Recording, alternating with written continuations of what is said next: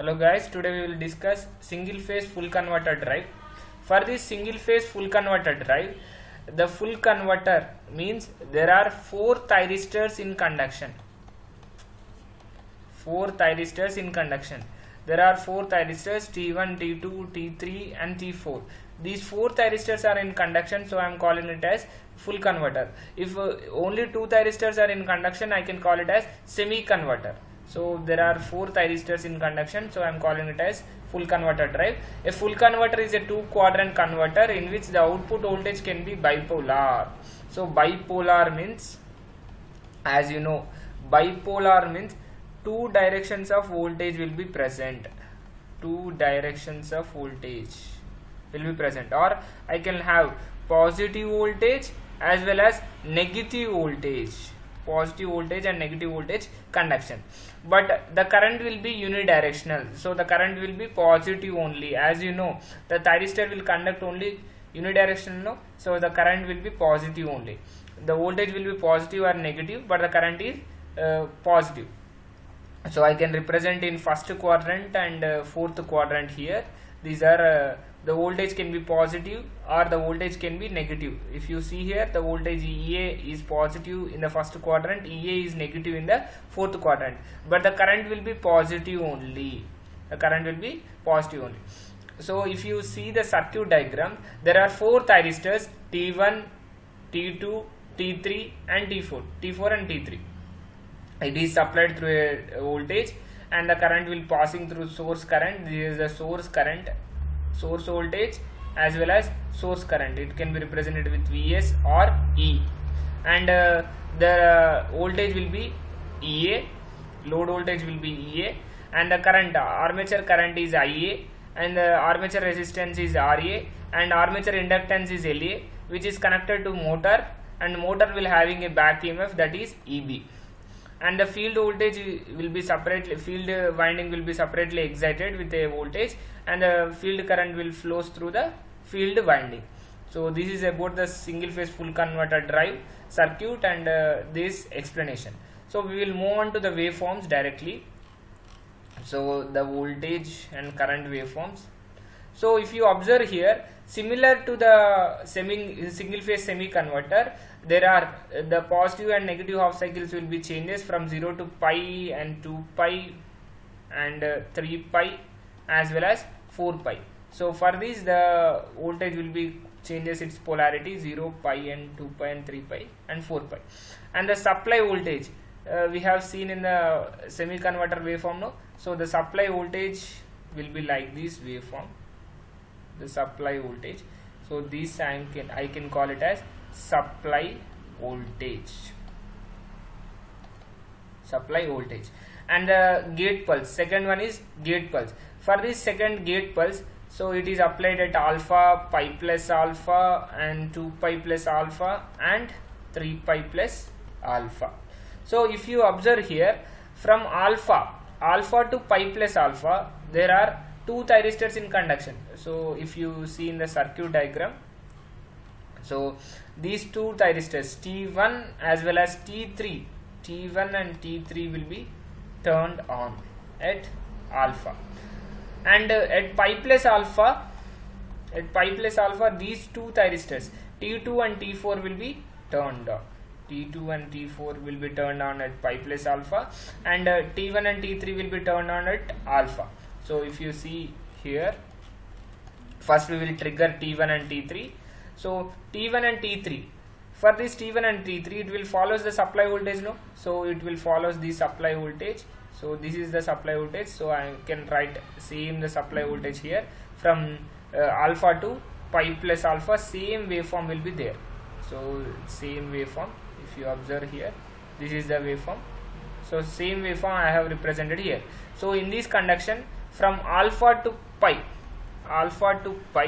plus alpha, T1 as well as T3 will be turned on condition, and from pi plus alpha to 2 pi plus alpha, from pi plus alpha to 2 pi plus alpha, another 2 thyristors will be in conduction, no?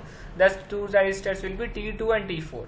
So from pi plus alpha to 2 pi plus alpha, T2 and T4 will be turned on, and T1 and T3 gets commutated. In the same way, again 2 pi plus alpha to 3 pi plus alpha, the T1 and T3 will conduct. Again from 3 pi plus alpha to 4 pi plus alpha, T2 and T4 will conduct. So same waveform will be repeated for every cycle. This is the voltage waveform. The current will be continuous only, no? So from alpha to pi plus alpha, T1 and T3 will conduct. From pi plus alpha to 2 pi plus alpha, T2 and T4 will conduct. So the current will be continuous waveform. So it will follow the waveform, source voltage waveform. So the current will be continuous. Current is continuous. And next we will observe I current across thyristor T1 and T2. So I current across T1 and T2 means the waveform, if you observe here, the current T1 and T3 will conduct from alpha to pi plus alpha, no? So from alpha to pi plus alpha, T1 and T2 will conduct. So this is the waveform. So for this waveform, the current will be flows from alpha to pi plus alpha. Again from 2 pi plus alpha to 3 pi plus alpha, again it will conduct, no? So I can represent here 2 pi plus alpha to 3 pi plus alpha, the thyristors T1 and T2 will conduct. T3 and T4, for current T3 and T4, it will conduct from pi plus alpha to 2 pi plus alpha. So from pi plus alpha to 2 pi plus alpha, T3 and T4 will conduct. Again T2 and T4, the 3 pi plus alpha to 4 pi plus alpha, it will conduct. And the source current will changes from positive half cycle and negative half cycle, similar to the semi-converter diagram. So these are the waveforms from alpha to pi plus alpha and pi plus to pi plus alpha. So same waveforms will be repeated. Next we will move on to the current and torque speed equations. If you see here, if I apply KVL in the loop equations, so I will show the circuit so that it is easy for you. So here I am applying KVL. If I apply KVL in this loop, the current and voltage equations are, so KVL in this loop, the current equation and voltage equation. So VA equal to IARA, the current across the resistor will be IARA, and voltage across inductor will be L into DIA by dt plus motor back EMF, this will be EB. So this is the voltage equation. As you know, the average motor terminal voltage is given by the average motor terminal voltage VA equal to 1 by pi, and it will conduct from alpha to pi plus alpha, no? So I am taking the boundary limits from alpha to pi plus alpha. So while in case of semi converter we have taken from alpha to pi only, but in case of full converter it will conduct from alpha to pi plus alpha, Vm sin omega t d omega t. Integration of sin omega t value will be minus cos omega t, no? So VA equal to Vm by pi, sin omega t integration it will be minus cos omega t, and applying boundary limits from alpha to pi plus alpha, it will be 2 Vm by pi cos alpha. It will be the equation. So if I take this equation, speed equation, as you know the speed equation n equal to VA minus IARA by KA pi, no? So I can substitute this VA value. VA value we have got that 2 Vm by pi cos alpha, no? So I can substitute in the place of VA. Here in the place of VA I have substituted. So the VA value equal to 2 Vm by pi cos alpha minus IARA by KA pi. So this is the speed equation. So from the speed equation, as you know, torque is directly proportional to pi into Ia, no? So I can remove this directly proportionality constant. So torque equal to Ka pi into Ia, but Ia value is T by Ka pi, no? So I can substitute this Ia value here. So n equation equal to 2 Vm by pi cos alpha by Ka pi, this is one term, and in the place of Ia I have substituted T by Ka pi, so T into Ra by Ka pi whole square. This is the speed equation in terms of the average speed. Next we will move on to the characteristics. So this is the voltage and firing angle characteristics. So as you know, we are taking the output voltage V0 at an alpha equal to 0. At an angle alpha equal to 0, as you know, VA value equal to 2 Vm by pi cos alpha, no? 2 Vm by pi cos alpha. So I can substitute this alpha equal to 0 value here. If I substitute alpha value is 0, 2 Vm by pi cos alpha, cos 0 value will be 1, no? So the value will be 2 Vm by pi. So alpha value is 0, the value will be 2 Vm by pi. So at an angle alpha value 0, I am representing the value as 2 Vm by pi. Again, at alpha equal to 90 degrees, if you take alpha value equal to 90 degrees, the Va value equal to 2 Vm by pi cos alpha, no? 2 Vm by pi cos alpha. For this alpha value 90 degrees, the Va value will be 0. Cos 90 value will be 0, no? So the Va value will be 0. So I can represent 90 at 90 degrees, the value of output voltage will be 0. Again, at alpha equal to 180 degrees, at an angle alpha equal to 180 degrees, the Va value equal to 2 Vm by pi cos alpha, no?